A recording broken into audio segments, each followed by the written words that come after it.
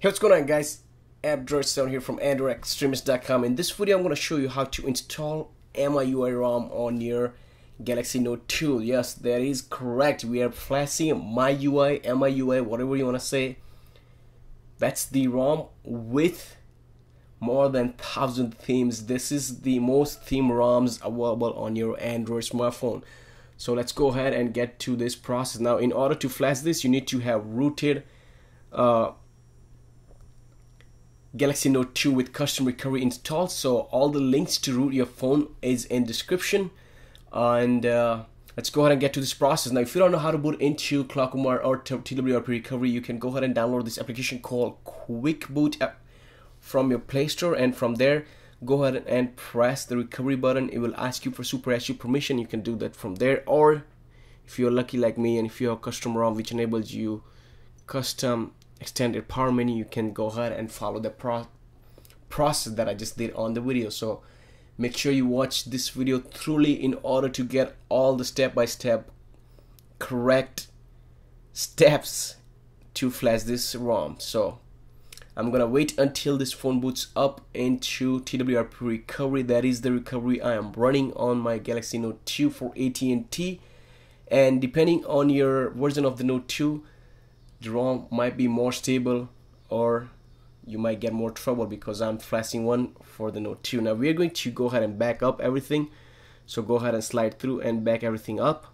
Once you've done that, I'm gonna go ahead and wipe. So just wipe with swipe away. And once this finishes swiping, we're going to go back, hit home button, go to install, and right here go to navigate to your internal external SD card from right there, and I'm gonna press external and navigate to the folder where you have MIUI 4.2, and I'm just gonna flash it just like that. You need to download the Google application as well, so make sure you do that from the link description, where you also gonna find step-by-step guide on how to do this process. Now if you guys want me to include these pictures, like what I'm doing, every step-by-step pictures, I would do that if you guys wanted me to, but I do make videos, so I don't think that is really in need.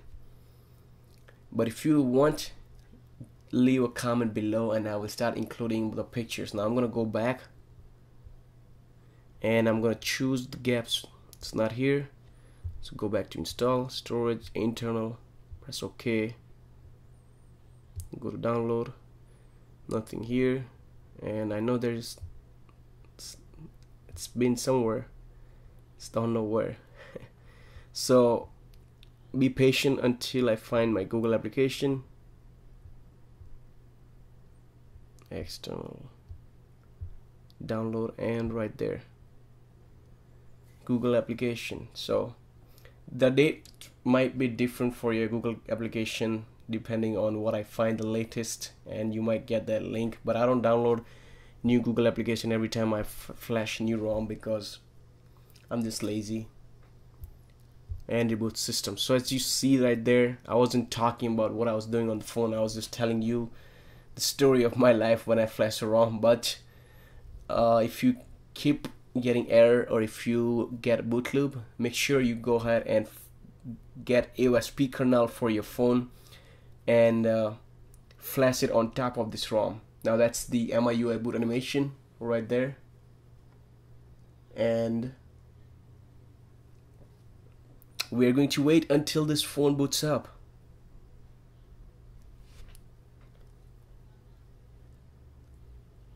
This used to be one of my favorite ROM. It used to be on top of the list for my Android ROMs, source ROMs, but AOKP came out and just didn't see need of MIUI, and it was lacking support for devices, so kind of gave up. And now I saw this MIUI thread on the Galaxy Note 2 and I decided to make this video so you guys are in chance, and we both gonna explore the MIUI ROM together. So this is how-to videos. The review will be up as soon as it gets edited, and I'm gonna edit both of them together.